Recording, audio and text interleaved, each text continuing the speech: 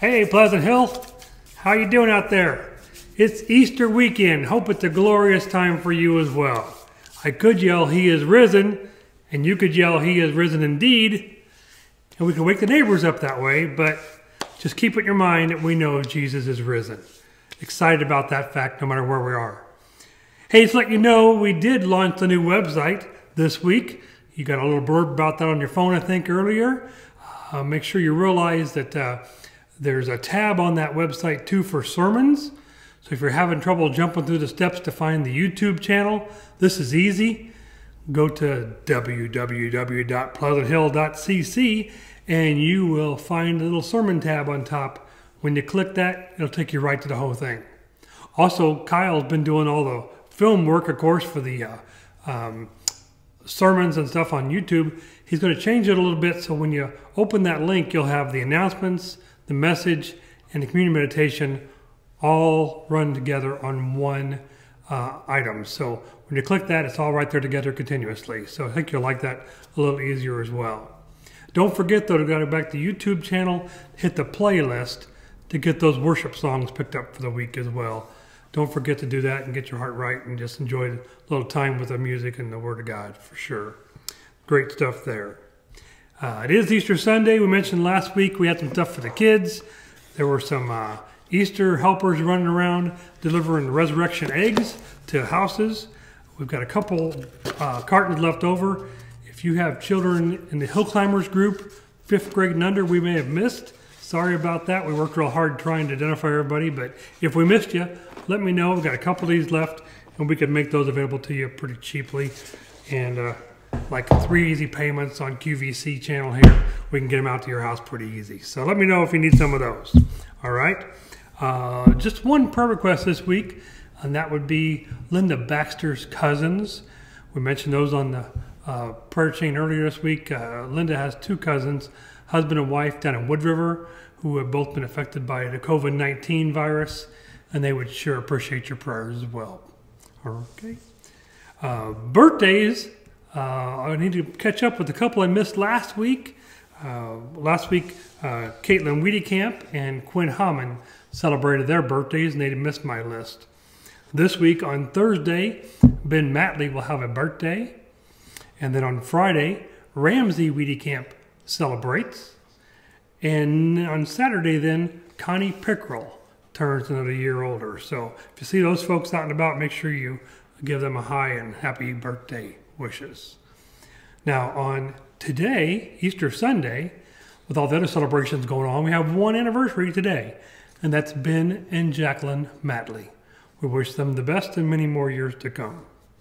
Now again, I always say we try to get these birthdays, anniversaries, or missed years. Let me know. We'll give you a shout out next week for sure, and make sure you're on my calendar. All right? Hey, I just want to slide over here a little bit. Check out the elephant in the room. We've got a few cans of gravy. We got some plates ready. And normally this little fellowship hall is buzzing this morning. Easter is a big deal here at Pleasant Hill. We celebrate like crazy. Of course, the risen Savior is an awesome thing to celebrate. And we take full advantage of that to get the church family together. And we usually feed about 400 people today. So we got the gravy here. It was bought a month or so ago. We may get to come back and have biscuits or gravy one day yet, that's for sure. Looking forward to that day. Oh yeah, wait, check out my hams.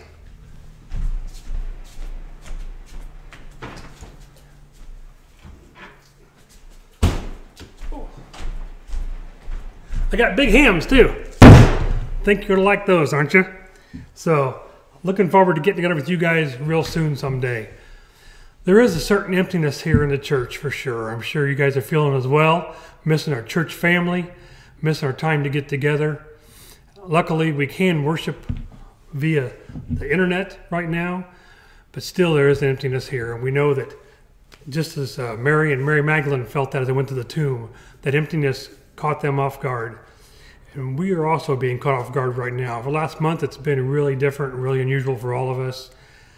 But we're looking forward to the fact that we can come back together again. And we know that Jesus gives us that reassurance. And that's an awesome thing. Just keep praying for the COVID virus to chase its way out of here. We know that God can take care of that as well. And someday soon we'll be back in the church and bring this church building back to life. Right now, keep being the church where you are. Keep reaching out to your neighbors and all your friends. Get ready to enjoy a fabulous Easter message from Preacher Dave. He's up right after me. Thank you much. Have a great week.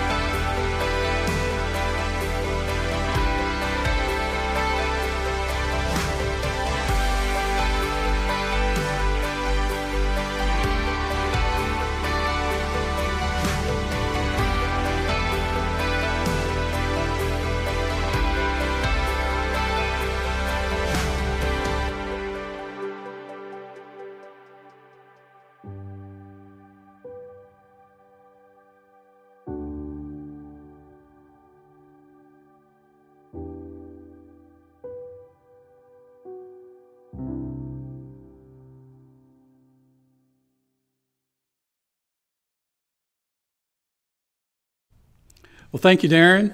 Happy Easter, everyone. We all come from empty buildings with full hearts because of an empty tomb, and we celebrate then virtually together this Easter season. So happy Easter, everyone. I want to welcome you and let you know it's an honor for letting us be part of your 2020 Easter celebrations.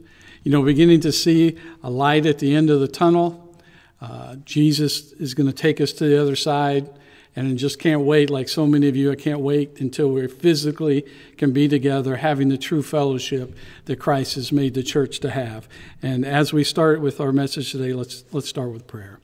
Father, we do thank you and give you praise this Lord's Day, this Easter 2020. What a blessing is truly ours because of what you have given us and the gift of the resurrection of your Son.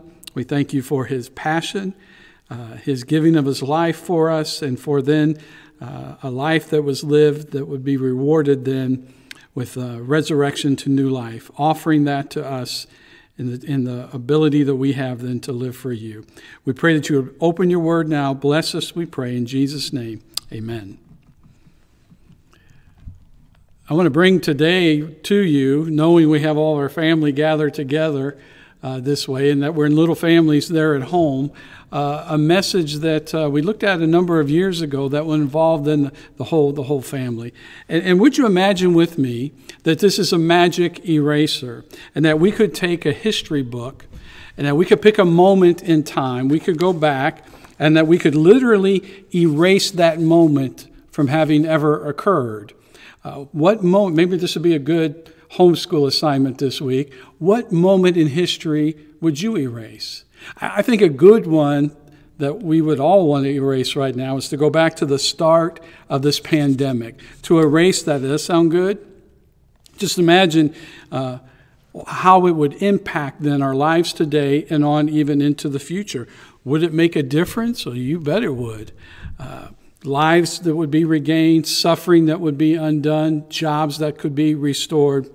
You know, if you want to measure the impact of something that happened in the past, then take a moment to imagine what life would be like if that event had never occurred. You do that and you begin to get a feel for the impact then, the importance of that event back then and then on into today. There's actually a branch of fiction writing that's known as alternative history. One of the great books in that genre is one entitled If It Had Happened Otherwise, written in 1931. There's essays, a collection of essays, and one of the chapters is written by the great British leader, Sir Winston Churchill. He asks the question and then answers it, what would life be like if Robert E. Lee had won the Battle of Gettysburg? And so many would believe that that was a turning point in the Civil War, so how would the U.S. be different today? Another essay in that book is one where the question is asked, what would have happened if John Wilkes Booth had missed when he shot at Abraham Lincoln? Another one would be, what if Napoleon had won at the Battle of Waterloo? What would Europe be like today? And so the idea is that you go back in time, you erase that moment, you look, then you imagine what the impact would be today and even on into the future. Let's look at the Easter account through that lens of that alternative history and ask ourselves the question, what would happen if there were no Easter? What would be different today if Jesus would never have been raised from the dead, if there was no resurrection? Essentially, that's the angle that the Apostle Paul imagines. Now, if you would grab your scriptures, or look it up on your device, 1 Corinthians chapter 15, we're going to spend a lot of time in there today. Beginning now at verse 14, the Apostle Paul writes this, if Christ has not been raised, our preaching is useless, and so is your faith. If Christ has not been raised. So let's imagine for a moment, this Easter, how things would be different today if Jesus had never risen from the dead. Well, I think simply we could start with, there would be no hospitals today. It was the Christian community that started hospitals, caring for others, even well on into today. Of course, we would not have, for us locally here, St. Francis Hospital in Litchfield would not exist. St. John's in Springfield would not exist today. Christians who care for others in the name of Jesus. I think you'd also have to remove our schools, so many of our schools, from preschool on up to the universities, even the great universities, Harvard, Yale, Princeton, Notre Dame. All of these schools were established by Christians that wanted to teach others about the Bible and have them go out and to preach the good news. I think you'd have to also remove all benevolent missions, orphanages, feeding programs, homeless shelters, abroad, foreign works. Imagine all those around the world that wouldn't exist because Christ had not rose from the dead. But also domestically, and speaking of domestically, you could make a really good case that the United States of America wouldn't even exist today. November 11th, 1620, on board the Mayflower, the men and women on that ship were anchored off Provincetown Harbor, and they together, the Pilgrims wrote then and signed what is known to us today as the Mayflower Compact, stating that their purpose for establishing this nation was, quote now, for the glory of God and the advancement of the Christian faith. And so there would be no United States of America with all her influence over these past 400 years here in our own nation and also then all around the world. Look now at verse 17. And if Christ has not been raised, your faith is futile. You are still in your sins. We would all still be in our sins. There'd be no basis for our faith. That would result in us not having salvation. You say, but wait a minute, didn't Jesus actually pay the price for our sins on the cross? Was it really necessary that Jesus rise from the dead for our sins to be forgiven? Well, the cross was the payment for our sins. But the resurrection, it validates that. It completes the transaction so that it makes it available for you and I to receive it. In other words, if Jesus had stayed dead, then he doesn't have power over life. Therefore, he can't offer it. He can't apply it then to our own lives to save us from our sins and from our own death. See, our sins result in death. We would still be dead in our sins. The Apostle Paul wrote in Ephesians chapter 2 and verse 1, he says this, as for you, You were dead in your transgressions and sins, in which you used to live when you followed the ways of this world, and the ruler of the kingdom of the air, the Spirit, who is now at work in those who are disobedient. It's like when you're buying some 2x4s for a project you have there at home. And, you go to the counter there in your lumber yard. Maybe for us it'd be RP Lumber. We would go there. We would buy the materials. They would tell us to go back in your vehicle, go around back, go to building number 2. You would pull up to a point. You would honk your horn. The yard man would come. He would ask you for what then? Your receipt, right? Your receipt would show that and would prove that you have paid for this merchandise and you're ready then to receive it.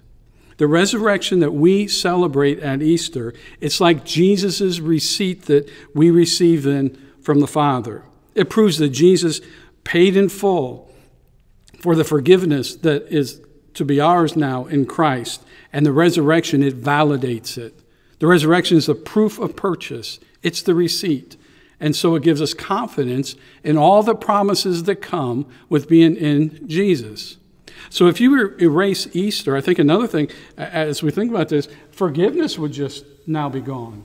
We would still be dead in our sins. We would still have a bill that has to be paid. We would, the punishment would have to still be served. There would still be the guilt and the shame of our sin upon ourselves. If you erase Easter, you've got to also erase redemption. This is where Jesus takes the broken pieces of our lives and he turns it into something beautiful because now we have our sins forgiven. We're following after him, and he then makes a beautiful life out of us. With all of that then is the big blessing, the big gift then of grace. Grace would be gone. The unmerited gifting of God to us regardless then of something that we've earned. And so we would not have to be able to be a recipient then of God's favor that comes as a gift from Christ. We'd also have to erase, if we erased Easter, we would then have to erase eternal life. That it would not be possible to have eternal life then in heaven with God. Christian author Philip Yancey, he tells of an unusual funeral experience that he had one time. All the friends in the family, they gathered around the body that was in a casket, and no songs were sung, no words were spoken. Everyone was given, as they came in, they were given a peppermint, and with that mint, when the cue came, they were to take that mint and begin sucking on it, and when that mint was completely dissolved, they were free to go. The time was over, and off to their cars they all went. It's symbolic that this is the end, that this is it. Life has just dissolved away. If there's no resurrection from the dead, then that's pretty much the best that you could hope for. We live, we die, and then life just dissolves away.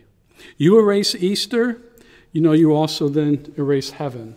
The golden streets there, no living forever in a place where there's no more crying, no more pain, no more death. All the reunions that we're looking forward to, I know you are, I am too, looking forward to the reunions to come in heaven for those who have died in Christ as we then live our lives out and wait for our departure, that we might be reunited with them again. And the ultimate healing of these bodies, that would not take place if we didn't have heaven. If you erase Easter, ultimately you erase all hope. All motivation for life, purpose for life, all of that would be gone. Look at verse 17. We're told that if Christ has been raised, your faith is futile. You're still in your sins. Then those also who have fallen asleep in Christ are lost. Motivation is gone for living. Our purpose in life is gone for living. Look now at verse 19. If only for this life we have hope in Christ, we are of all people most to be pitied.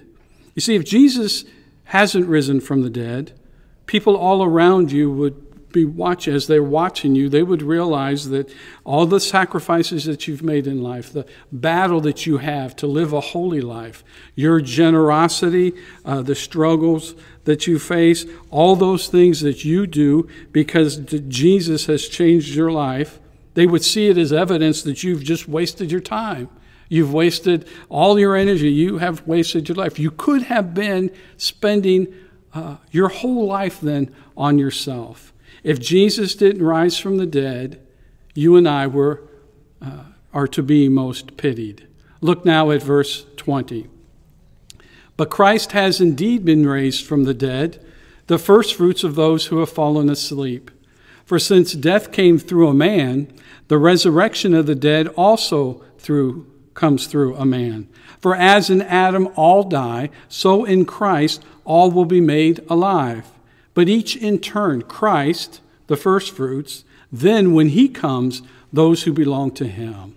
See, no more playing alternative history. When where we imagine what it would be like if Jesus has not been risen from the dead, because he is risen. Amen? Look now at verse 3. For what I received, I passed on to you as of first importance, that Christ died for our sins according to the Scripture. It had been prophesied. That he was buried, then verse 4, that he was raised on the third day according to the Scriptures, and that he appeared to Cephas and then to the 12. After that, he appeared to more than 500 other brothers and sisters at the same time, most of whom are still living. Check with them, he says, though some have fallen asleep. They have died. They've went to sleep then in Christ. No event in ancient history has been so documented as the death, burial, and the resurrection of Jesus. Not Plato, not Socrates, not Michelangelo, not Leonardo da Vinci. We literally split all of history from before Jesus, BC, to all things after Jesus, AD. Jesus fulfilled hundreds of prophecies in the Old Scripture, and so it gives validity then to what is written about him in the New Testament. And all the lives, just look at all the lives that have been changed, they continue to be changed. These are all reliable, verifiable evidences that Jesus indeed has risen from the dead. And the Apostle Paul, he goes on to say, because Christ has indeed risen from the dead, this means something to us today. This gives us purpose.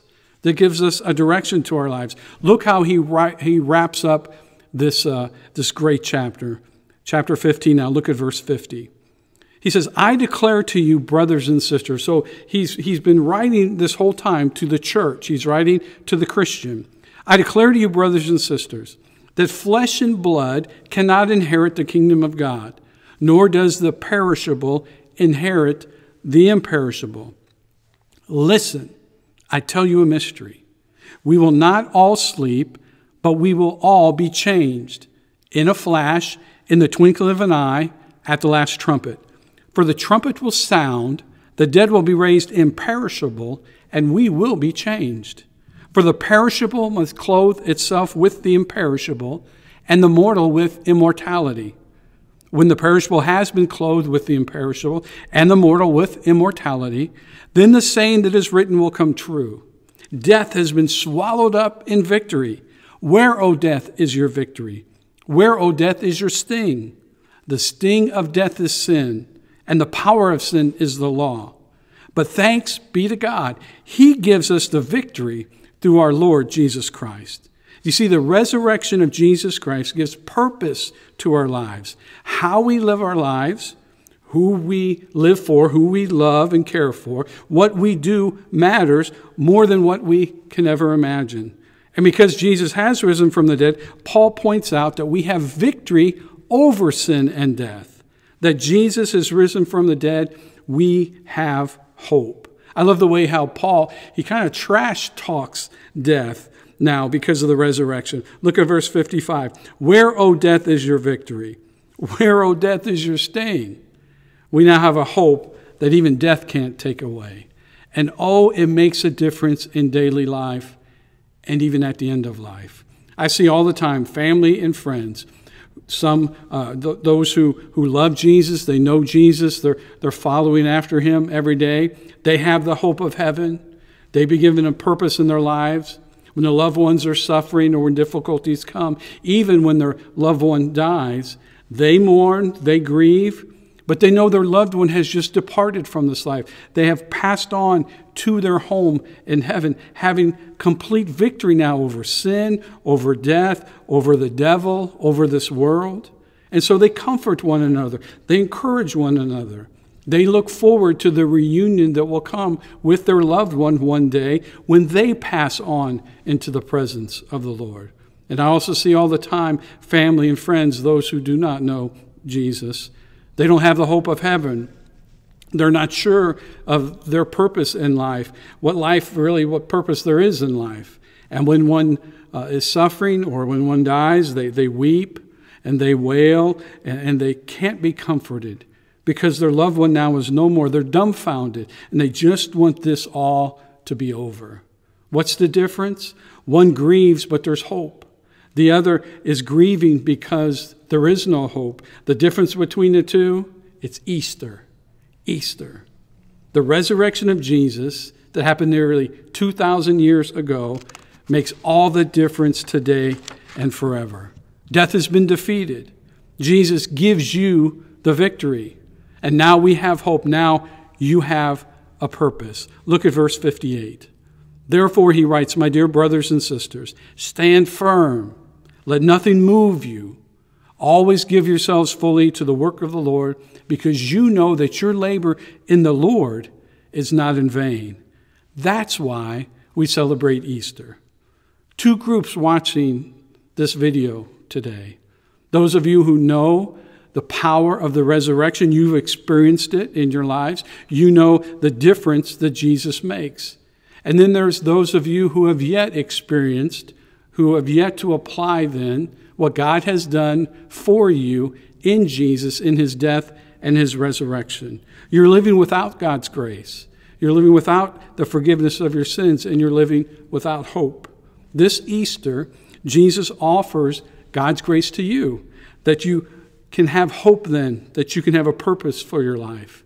You see, Easter seals these things for us. They can never be erased. So because of the resurrection, we have a purpose in our life, and it can't be erased. No matter where you are in your life, no matter what situation you face, you have a purpose. You have a direction. You could be in grade school. You can be in a nursing home. And nothing, the Bible tells us, nothing that you do for the Lord will fade away. You have a purpose for your life.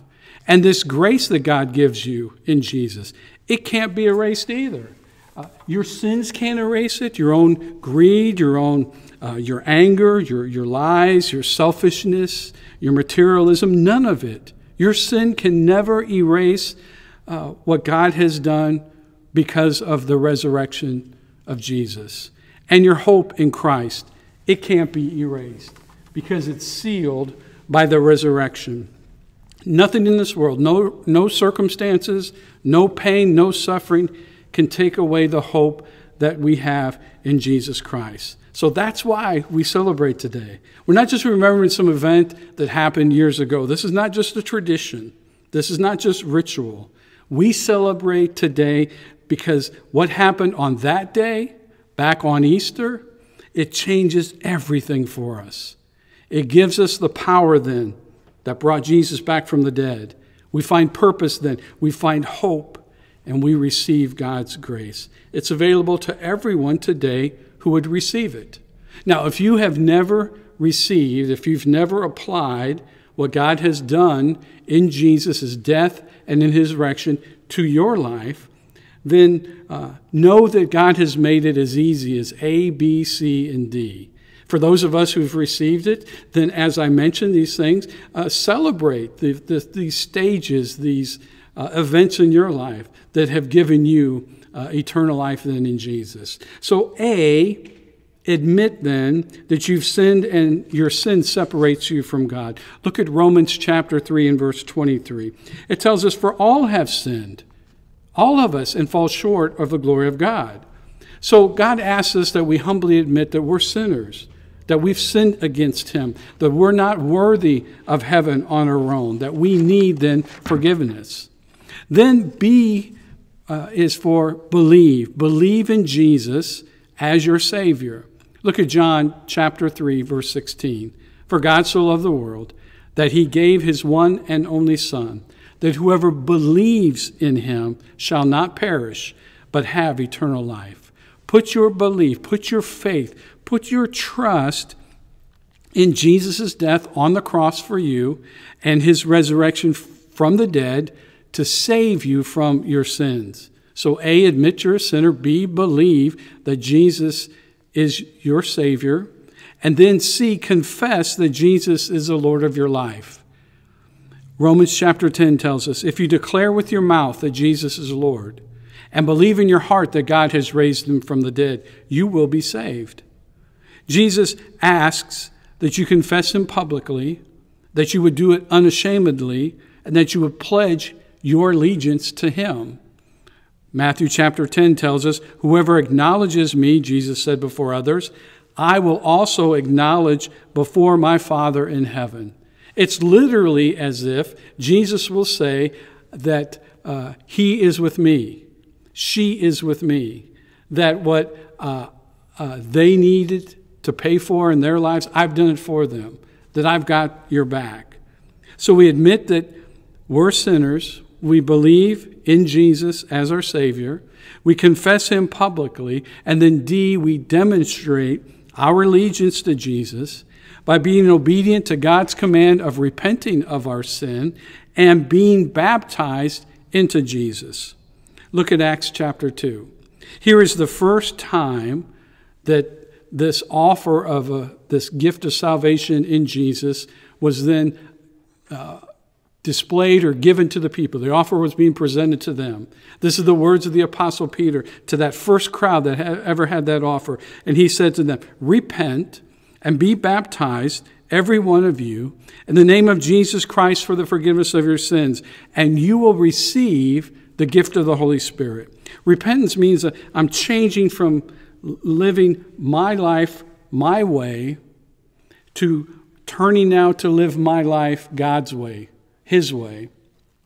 I'm wanting to follow Jesus now. Not going to be perfect, but that's the way I want to live my life now. And allowing yourself to be baptized connects you to Jesus' death, his burial, and his resurrection. That Jesus is the example for this. Jesus went to his cousin John. He said, I need for you to baptize me. John said, I can't even untie the sandals of your, the laces of your sandals. And Jesus said, no, this is the right thing to do, John. You baptize me. And then as Jesus does his work for mankind, before he ascends then back to heaven, he tells the church, you go and you make disciples of all nations. I want you to do two things. I want you to baptize them, in the name of the Father, Son, and the Holy Spirit. And I also want you to teach them to obey everything that I've commanded you. So in our baptism, it helps to give us this dividing line between our old life and now our new life that we have in Christ. Look at Romans chapter 6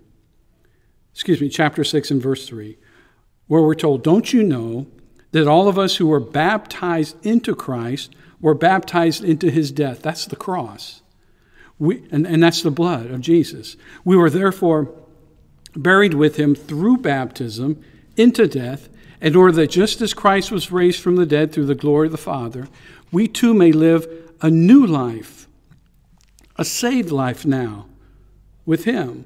Verse 5, for if we have been, if we have been united with him in a death like his, we will certainly also be united with him in a resurrection like him. And so our baptism, it unites us then to the work that Jesus has done for us on the cross, and also then his work in his resurrection. You become a follower now of Jesus, and you're on your way to heaven. And listen to these words now of Jesus. John chapter 14, do not let your hearts be troubled. Trust in God, trust also in me. In my Father's house are many rooms. If it were not so, I would have told you. I am going there to prepare a place for you. And if I go and prepare a place for you, I will come back and take you to be with me, that you also may be where I am. Thomas said to him, Lord, we don't know where you're going, so how can we know the way? And Jesus answered, I am the way, the truth, and the life. No one comes to the Father except through me. So don't let your hearts be troubled this Easter. Trust in God. Remember, because of Easter, nothing is going to happen to you or this Easter or any day that you and Jesus can't handle together. Focus your hope then in heaven every day. And know there is a room being prepared for you. And trust that you're going to go there. You're going to make it to heaven because of what Christ has done. Not because of your goodness, but because of your following then after Jesus Christ, who is the way, the truth, and the life. Happy Easter, everyone. May God's grace and his peace surround you and your family this Easter. And let us know if you're making your first decision and to follow after Christ. We would love to help you in that. And now as Kyle brings us a communion meditation and a prayer, you stay tuned for that. And I'll see you next week. This day, Resurrection Sunday, was made possible only by what Jesus went through on Good Friday. Here's the good news, though, is both days are true for us all the time. And in these moments of communion, we remember Christ's sacrifice, his broken body, his shed blood, represented in bread and juice. I'd like us to consider a part of Christ's pre-broken and pre-resurrected body for a minute this morning, namely his eyes. Being both fully human and fully divine, Jesus' eyes worked just like ours do, but he no doubt used them in ways we do not. His eyes saw what others saw, but from a heavenly perspective. He saw and sees what's below the surface, our hearts. When all others saw was a sinful woman worthy of being condemned, Jesus saw a woman whom he loved and who needed grace, and he lovingly called her to repent. When a wealthy young ruler saw his own righteousness, Mark 10:21 says that Jesus looked at him and loved him and called the young man even closer to his heart. When others looked at Peter, they likely saw a loud-mouthed fisherman, but Jesus saw a man who would become a rock. At his last Passover supper, Jesus looked at the simple bread and wine and saw a representation of his own sacrificial death. His eyes looked with pity and compassion on those who played a part in his arrest, beating, and cruel death. Those characters being Judas, the soldiers, Pilate, even the fickle crowd. His eyes were filled with the same pity and compassion when he looked into Peter's eyes following his 3 denials of Jesus. And his eyes were filled with tenderness as he looked down from the cross at his mother and his friend John. Still, Jesus' eyes saw far beyond the darkness of Calvary to what his death and resurrection would accomplish for those who choose to see things his way and follow him. Let's let Hebrews 12, verse 2 remind us of this. It says, "Let us fix our eyes on Jesus, the author and perfecter of our faith, who for the joy set before him endured the cross, scorning its shame, and sat down at the right hand of the throne of God." Let's pray. Lord, thank you that you took notice of us and that you see what we really need, and you see far beyond what we can see. Lord, thank you that you looked beyond Adam and Eve, beyond our sin, and you saw what was needed, and that you went ahead and provided the sacrificial lamb and saw fit to raise him from the dead 3 days later, which we remember and we celebrate this morning.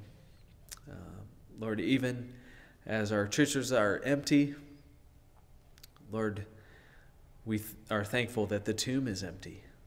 And even as we are apart, Lord, we are still the church because of what you've done, because of the actions that you have taken. Lord, help us to find great hope and strength in that. Help us to find new ways to be on mission for you and to connect with one another, even though it is different being apart, Lord. Your power remains the same. Your vision for your church has never wavered. And Lord, we continue to seek you out. We continue to seek your face and how to move about in this crisis. Lord, we continue to ask that you move in the medical community, among our nation's leaders, among our schools, among our so many that are affected. Lord, we continue to look to you, and we know that you'll be praised and you'll be glorified no matter what comes our way. Thank you for loving us. Thank you for Jesus. Thank you for the hope that we have in his death and in his burial and in his resurrection, which we are celebrating together today. We love you, and it's in Jesus' name we pray.